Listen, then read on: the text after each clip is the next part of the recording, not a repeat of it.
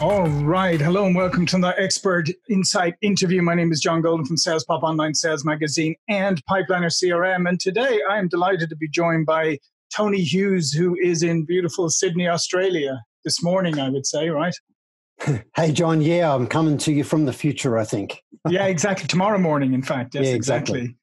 Yeah. And Tony is an international keynote speaker, best-selling author, professional sales educator, and I think the top read author on LinkedIn for anything related to sales management.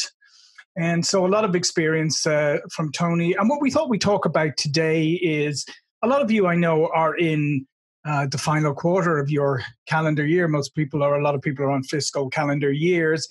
And maybe you're trying to reach your quota and you're looking at your book of business and you're seeing some deals that are stalled and you really wish you could get them moving and maybe make your quota or exceed your quota or whatever.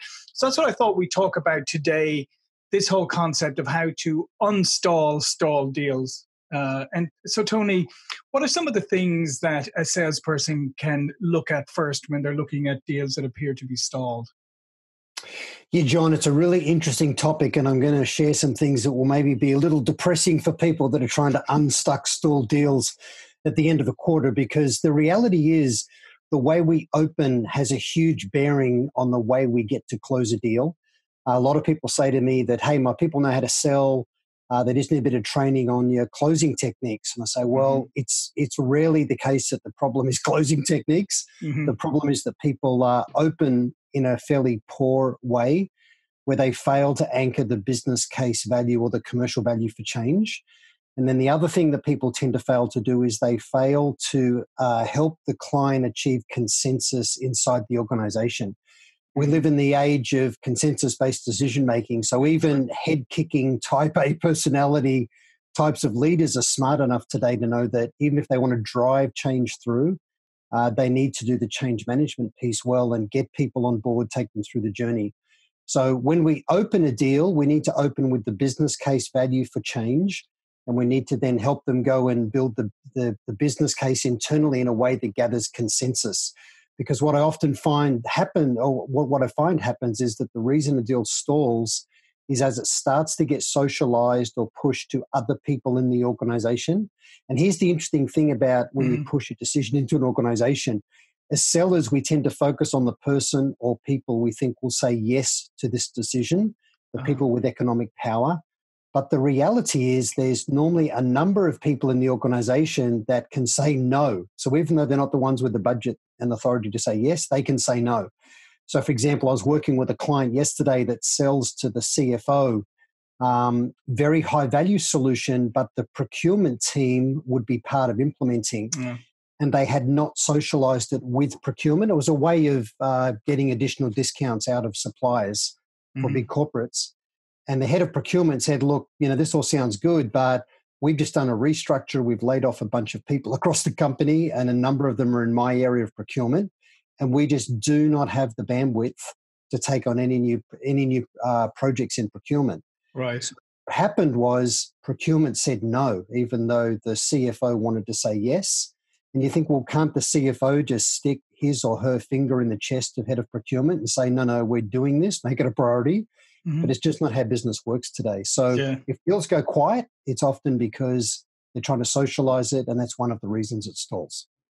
So one of the things, just following on from that, so one of the things that you obviously, when a deal stalls, a good thing to do is to maybe backtrack a little bit and go back and really ask yourself the question, did I qualify this properly enough? Have I, as you said, have I socialized this? Yeah. Did I actually go beyond that person who seems to love me in the organization and actually find out who else was involved in the decision making and find the naysayers? So, I mean, doing some forensics on the early part of your deal is probably not a bad thing to do, is it? Yeah, it's very true. And there's some things that sellers can do. The first thing is, whenever we are trying to create an opportunity, we need to qualify on the basis of level of engagement. You talked about qualification. I find a lot of people focus on their acronyms, whether it's, BANT or MANDACT or Scotsman or nutcase. There's all of these crazy qualification processes. I've got my own RSVP selling as a qualification framework.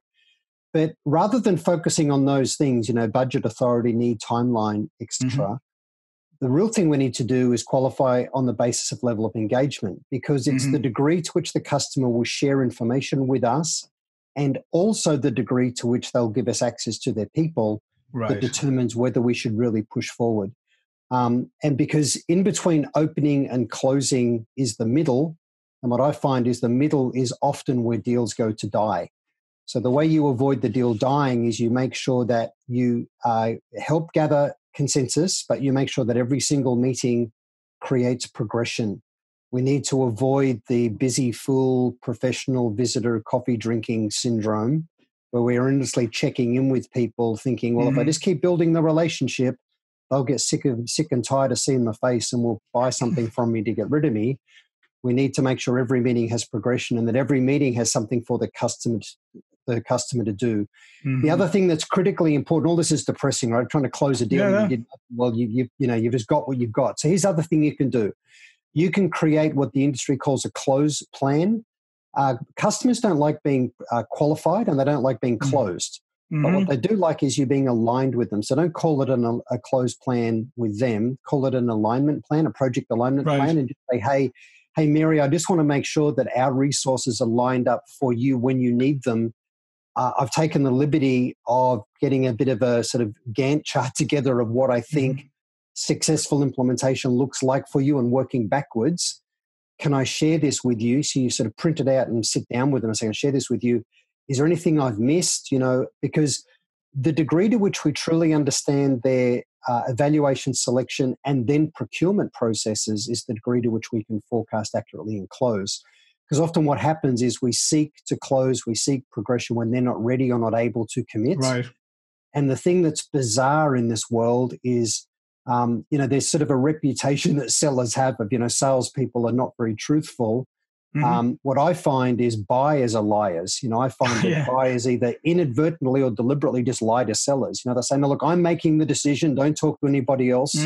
Just give me the proposal. I'll get it across the line. And then it turns out they've got no credibility internally. They had no ability to sort of sell internally. So we need to always be saying to people, hey, what's the timing and process for you getting this in place? Not for buying from me, but from getting this implemented and in place, as delivering the results that we've talked about. Who else needs to be involved? Does this need to go to the board? If it does, how do you get on board papers? Do you need to put a business case up? Please let me help you develop the business case. I've done this with lots of organizations. The last thing you want to do as the project manager here inside your own organization is put this up and then it gets rejected. That'll damage your own brand. So let me help you build a rock solid business case, and let's socialize this with other people internally that will have a point of view about it or that they'll feel are impacted. And that's really how you de-risk anything you're trying to close, and that you make sure you've got an accurate forecast date. Yeah, and I think just to unpack, there's a couple of things there, but just in what you were touching on just a moment ago is I think sometimes we forget that the individuals inside the organization, the buyers, like sometimes they have a lot riding on this personally, or they have angst around it. And the more you can, as you say, you can reassure them and you can say, let's look at the plan, let's look at who else do we need to, get on board, sort of make them feel like you're there to support them and that you're there to de-risk the situation for them, because obviously the other way around, then they become the staller because they don't want to take the risk themselves. Yeah, I love that, because all of us need to talk the language of leaders as we go and engage. And the language of leaders is actually numbers, not words. What they care about is measurable outcomes. And it's not a measurable outcome unless it can be expressed in terms of dollars, percentages, or some key result area in their business. And then once they've decided that they want that particular outcome, the thing they then care about is risk.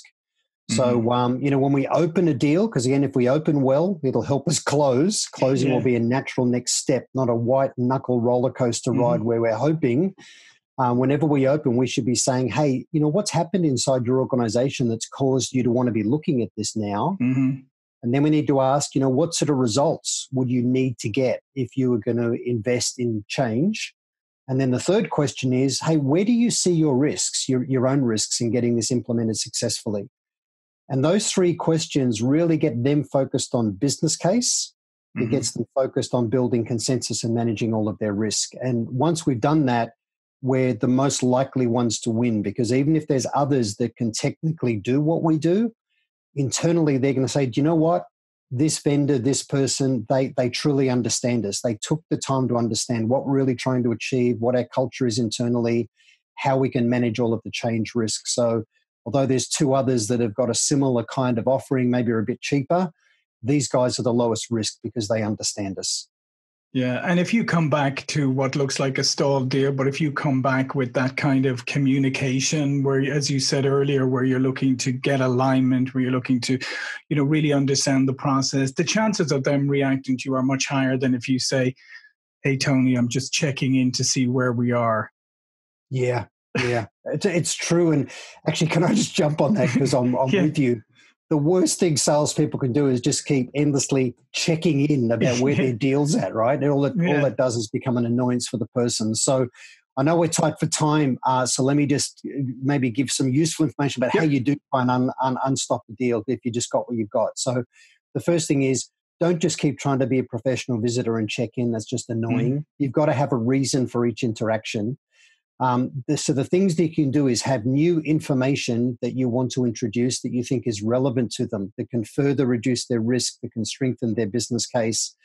Maybe it's another client that's implemented that's similar to them, that you want to introduce them to. Mapping our senior executives into their senior executives is a really important thing. Right. Using third parties in the ecosystem, that can potentially work for us, depending on what it is that we sell. So the thing that we need to be thinking about as we're trying to close is, what would be a valid reason in the mind of the client for me to have another interaction with them? And it needs to be on the basis of some new information or a new relationship that we want to introduce. That's the thing we need to think about, and make sure we understand what their process and timing is internally, because often sellers are trying to close deals that actually aren't closable. Yeah. And you and I have got a strong history in the software industry, and the software industry, actually the whole tech industry, has been legendarily, awesomely terrible at educating clients how they can always get a discount in our inflection point of desperation. End of quarter, end of year, I'll give you a discount if you buy. They go, well, now I know what your real cheapest price is, but I can't buy now anyway. It's to get approved by someone who's off on vacation. Yeah, but good to know. Good to know that when I do come to buy, I know what the cheapest price is. Yeah, exactly. And I like that other thing that you mentioned, because we know that they're on the buyer side, that there's more people involved. But I do think on the seller side is sellers can be really bad at getting their own teams involved, right? As you say, bringing in other executives from other departments or other skill sets and mapping them into the people at the client. I think a lot of people are very bad at that. It's true. There's an ancient saying that it takes a village to raise a child. And the truth is, it takes a rock solid team to go and win a big enterprise deal. The lone wolf sales rep is a very dangerous model. Yeah. What you want is a strategist and an engineer who's connecting people together in deals and engineering the business case and thinking about risk and trying to set competitor traps. That's really what it takes to win. And I think putting and looking forward, so even beyond this quarter, whatever, I think it's a great point to take away from this conversation too, is that idea of your deal may not actually be stalled right now. It may actually have been stalled all the way along. If you look back and you see, as you said, you see that you've had meeting after meeting, but the customer hasn't done, the prospect hasn't done anything. Nothing has actually moved forward. But you have seen this as progression because, well, you had one meeting, then you had another meeting, you've had another meeting. But reality, it stalled way back then, not now. John, that's absolute gold. Everybody that's listening to this should just rewind that bit, because what you said is so, so true. It's the degree to which the customer is doing things that determines whether the deal is progressing. It's not us continually visiting and reselling them every time we turn up. If every time we turn up, they've lost all their motivation from the previous meeting, we didn't have any progress at all. Exactly, and you have become the classic free lunch, right? And the fact that they're not, taking your call anymore. Maybe just the fact they're just bored with the free lunches now. Who knows? Or somebody else is buying them better lunches. I don't know what. But if you can't see measurable progress each time, yeah, your deal got stalled a long, long time ago. Yeah. Hey, and John, I'll just finish on this one because I know Yep. you do awesome things in the world of CRM yourself. I think for every organization in the way that they've implemented their own CRM is they need to be monitoring time in stage.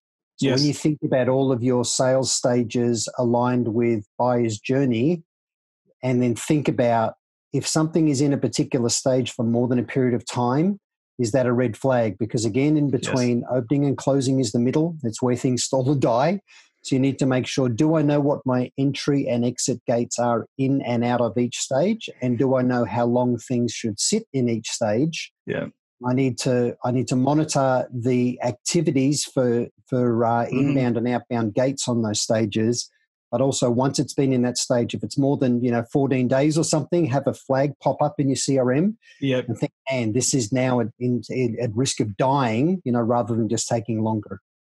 Yeah, no, 100%, because there's nothing worse than you see something sitting in a stage and you say, wow, that's been in there for like 90 days. And and it's in the proposal stage. You say, okay, so you made a proposal 3 months ago and they still haven't responded or whatever. Probably isn't in the proposal stage anymore. No, and how can you be putting a proposal in when you didn't do the qualification and discovery phase properly, and you didn't develop needs well, and it's not anchored in some kind of business case for change internally. Yeah, exactly. Because as we know, the top sales organizations, not only do they have a sales process with stages, but each stage has particular things that need to happen, and that's right. And there's time frames and all of that, and it's nice and tightly managed. Because at the end of the day, if unless you're managing these things tightly, then it all becomes a little bit haphazard. Yeah. Yeah, that's great, John. Thank you. All right, listen, this is fantastic, Tony. Before we go, just tell people a little bit more about yourself and how they can find out more about you. So you can find me in LinkedIn. So Tony Hughes in LinkedIn. I've got a speaker and author website, tonyhughes.com.au. I've got 2 best-selling books, The Joshua Principle and Combo Prospecting. And you can also find me at Sales IQ. Sales IQ, it's a global sales enablement platform. And really enjoyed the conversation. Thanks. And I highly recommend you check out Tony if you haven't already. You probably already know him, but just in case you haven't, go check it out. Prolific writer and great stuff, and those books are excellent too. Listen, Tony, thanks very much. Your name is John Golden, SalesPOP Online Sales Magazine, Pipeliner CRM. See you all for another expert interview really soon. Bye now.